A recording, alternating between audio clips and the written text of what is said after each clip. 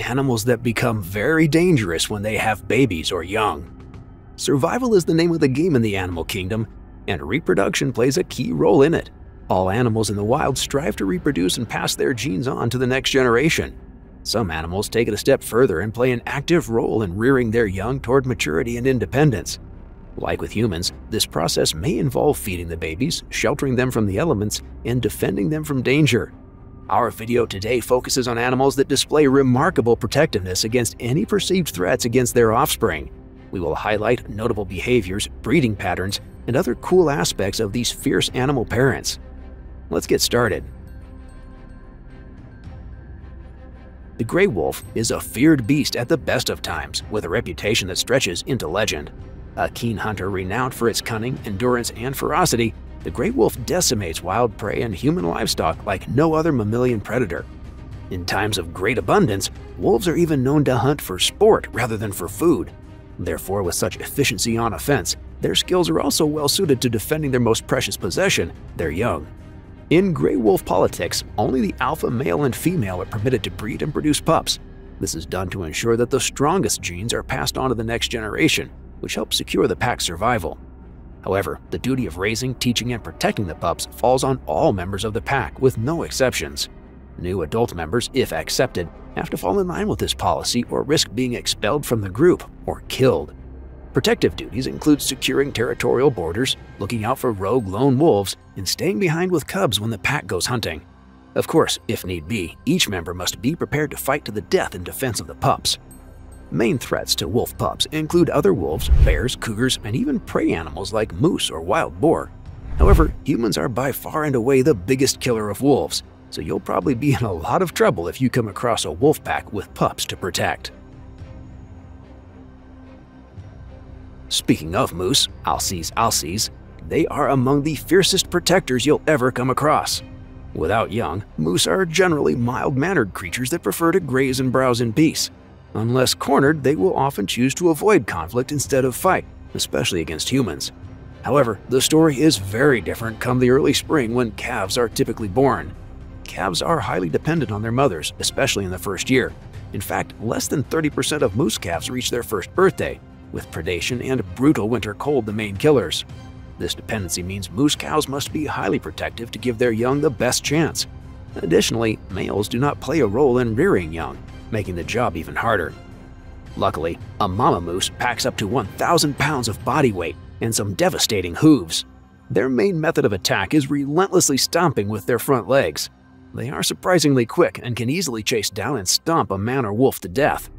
Moose may be deer by name, but they are unlike most deer by nature, especially when it comes to protectiveness. Their chief predators are wolves, cougars, bears, and humans they encounter in northern North America.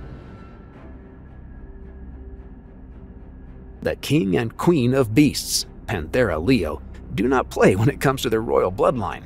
The killing pedigree of lions needs no introduction as they utterly dominate the African savanna they call home. Like wolves, they employ a communal strategy to rearing young. However, their breeding strategy differs a little. The male, or males in case of coalitions, mates with all sexually mature females in the pride. To prevent incest, female lionesses that were fathered by dominant males may sneak off to mate with nomadic males or ruling males from neighboring prides. However, it is very rare for male lions to raise their cubs to full maturity.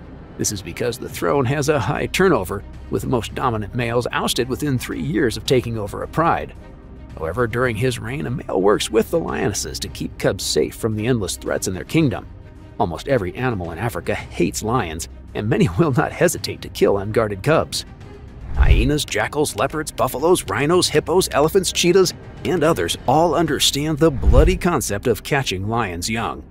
Lionesses will fight to the death for their cubs, even against strange males and humans. The same goes for the fathers, who routinely enforce territorial borders and issue long-distance warnings to would-be invaders. Since females do most of the hunting, males usually linger at home to watch over playful cubs that may be oblivious to the ever-present danger. The hippopotamus, Hippopotamus amphibius, is in a constant tussle with its neighbor, the Nile crocodile, for the title of Africa's #1 people killer. These great beasts fatally maul one person every day, every year. The bulls are brutally territorial, while the females are brutally protective of their babies, making the continent's largest water bodies the deadliest on the planet. They do not tolerate threats, ever. However, they seem to have established a long-running truce with the crocodiles, who give them a wide berth in the waters they share. Baby hippos, arguably the cutest and most helpless creatures in all Animalia, can splash about innocently next to the hungry dinosaurs under the watchful eyes of their deadly mothers. While generally mellow compared to bulls, females are extra aggressive when they have calves. Hippos have been known to leave the water and chase down perceived threats for miles. Their main form of defense is a wide maw that houses a devastating set of tusks. These brutal teeth can dice man or lion with little fuss. Apart from humans, adult hippos generally don't have any predators. A determined group of lions can wear one down if it travels too far from the water. However, calves are vulnerable to many of Africa's predators if they are separated from their mothers on land. The killer whale, or orca, Orcinus orca, is a creature that is as lovable as it is brutal. Don't let the fun-loving show orcas at SeaWorld fool you. In the wild, the orca is a different kettle of whale.